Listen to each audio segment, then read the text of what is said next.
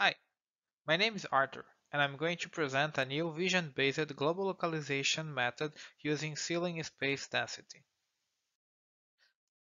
The idea behind this work is to use already available blueprints to self-localize a robot without prior exploration. This is achieved by using ceiling vision coupled with a robust observation model in a Monte Carlo localization strategy.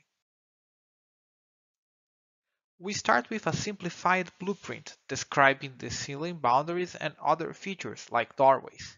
We then convert it to an occupancy grid, which allows us to easily compute the free space density. Here are some examples.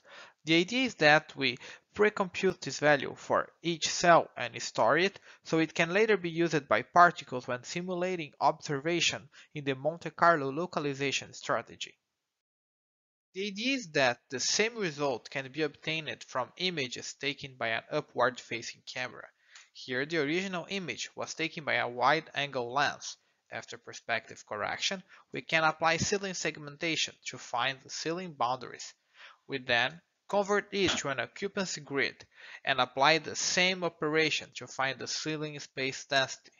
Note that even if the ceiling was partially occluded, it won't affect the result, since the occlusion is outside of the kernel radius. To demonstrate the feasibility and effectiveness of our method, we used an Eato XV12 coupled with an upward-facing camera. We recorded 6 trajectories across 2 different apartments and compared the following methods. The original Monte Carlo localization from De La Herte et al. That uses a mosaic of the ceiling. The free space density from Maffei et al. That uses a forward-facing laser to reconstruct the environment. The proposed method, ceiling space density, as well as pure motion to evaluate the contribution of the observation step. Here we can see an example of execution for trajectory A.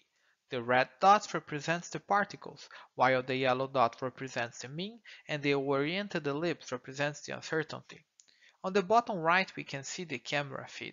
Note how we have furniture and other objects on the scene. The robot already converged to the correct location. When comparing CST against other methods, it converged faster and actually was the only one that converged in all 6 trajectories, and that was only using bare blueprints. This demonstrates the effectiveness of our method.